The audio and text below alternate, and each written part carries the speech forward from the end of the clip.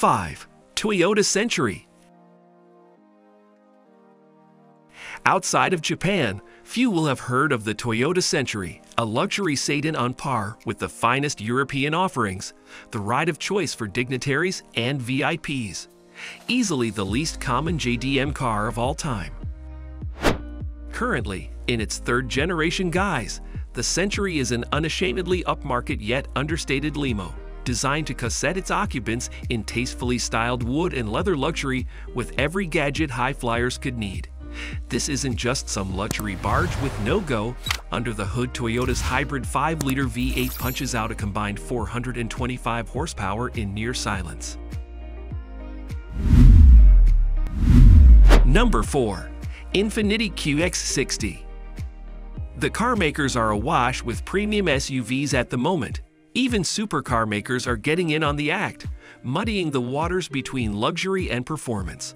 Better to opt for a brand renowned for luxury vehicles.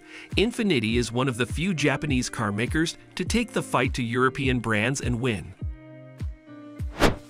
The all-new GX60 bolsters Infiniti's range of SUVs, a mid-sized luxury SUV with an emphasis on style rather than just offering the most space for your buck.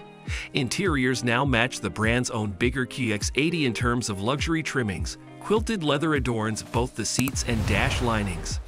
Initially, 4 trim levels are planned featuring a 295 horsepower 3.5-liter V6 across the range. Number 3. Acura TLX Type-S. Bordering on the line between luxury and sports sedans, Acura's flagship TLX Type-S is to Honda as the S4 is to Audi, both offering refined luxury with enough power underfoot to keep serious gearheads entertained. Equipped with Honda's 3-liter V6 twin-scroll turbocharged engine, delivering 355 horsepower to all 4 wheels through a 10-speed automatic transmission, produces a credible dash to 60 in under 5 seconds. However, remember, Acura is pushing the TLC as a compact executive car. Luxury hasn't been sidelined. Its cockpit a stylish blend of high-tech gadgetry and gorgeous leather trim. Number 2. Infiniti Q50 Red Sport. We're not entirely convinced by the whole Nissan/Infiniti model separation. One aimed at mainstream and often sportier cars, while the other is intended to meet German luxury barges head-on. However, mixing the two seems like the best of both worlds: leather trimmings and carbon fiber accents on the inside, and 400 horsepower under the hood.